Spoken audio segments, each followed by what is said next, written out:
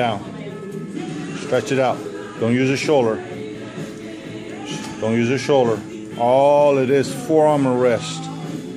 Squat down a little bit, stomach tight. Proper technique, proper techniques.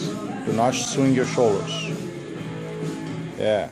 Squeeze the bicep, tight the forearms. Good move to have a strong forearm for a Muay Thai fighter. All I did was like literally holding your leg like this, and you did the fifth one. You're like, 2 more. okay. Come on. Really? Breathe in, breathe out. Yeah, don't use the shoulder and anything else. Just let the forearm go up and down. 1 more. Bring it down slow. Isolate. Slow, slow, slow, slow, slow, slow, slow. Stretch it down to the floor.